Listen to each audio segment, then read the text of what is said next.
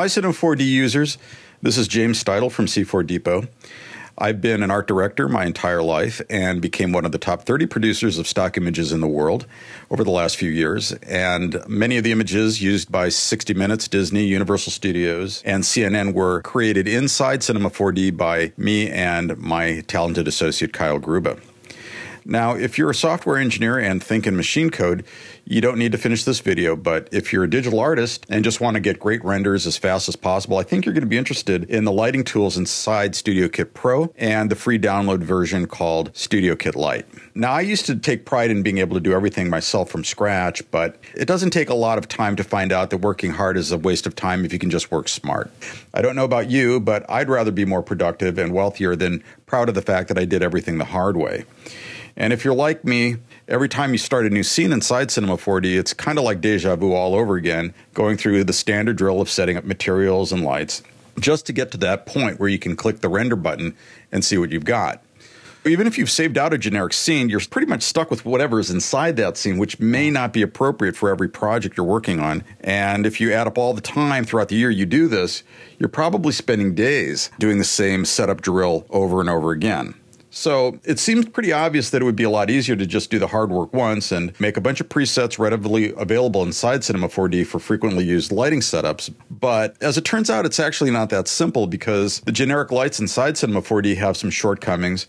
They have certain sweet spots that really only work well when you dial in a litany of parameters where they're balanced with the surface materials in the scene. So when you change a lighting parameter, it also necessitates that you make a change to material parameters as well. Otherwise, you're just kind of going back and forth fiddling with these parameters and spending a lot of extra time dialing in settings just so you can get the object to be illuminated correctly. So getting those multiple elements to sync together was really not that easy, but my associate Kyle, he's a really sharp guy, he cracked it and figured out how to do it. What Kyle did is he used Espresso to create a complex set of relationships between all of the scene elements, the lights and the surface materials, so that when you change one parameter, you're actually changing all of the parameters in the scene to maintain continuity with the balance between all of those elements.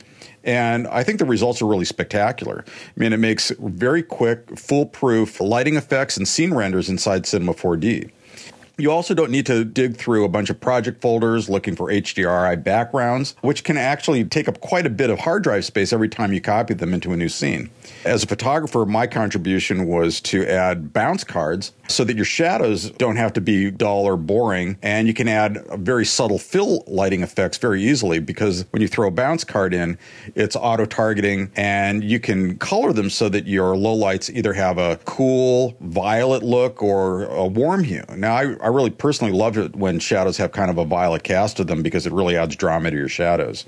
So the final result is that you can set up a really professional looking lighting studio inside Cinema 4D in just a few seconds. You just throw your backdrop in, your HDR environments, bounce cards, lights, put it all together, and you're ready to go. And the time you're going to save using Studio Kit Pro will really pay for itself quickly. You don't have to take our word for it because we created the free version called Studio Kit Lite, which allows you to download that and you can play with the elements in there. It's a very stripped down version. It doesn't have a lot of the really cool elements like bounce cards and HDRI presets and so on, but it'll give you an idea of how the Studio Kit Pro works. And when you get Studio Kit Pro, you're going to get a ton of professional add-ons, including 8 HDRI skies, 4 backdrops. You're going to get an ambient light dome, 23 scene presets, which actually take a ton of time to create, but they're very, very common presets, and I think you're going to really enjoy them once you start playing with them. You'll get auto-targeting bounce cards and 7 high-quality models, which collectively sell more than the entire Studio Light kit itself, if you look at the prices that these models sell for on TurboSquid. So